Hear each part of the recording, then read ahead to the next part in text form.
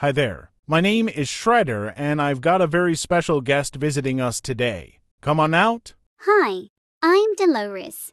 Today, Dolores and I are going to teach you how to paint an octopus. Let's have some fun. We will need a sheet of paper and 3 different colored paints. Step 1. Paint the palm of your hand with the purple paint and place it on the paper. Step 2. Paint the remaining white spaces with the purple paint using a brush. Step 3. Paint the tentacle spots of the octopus with the pink paint. Step 4. Paint the eyes with the white paint.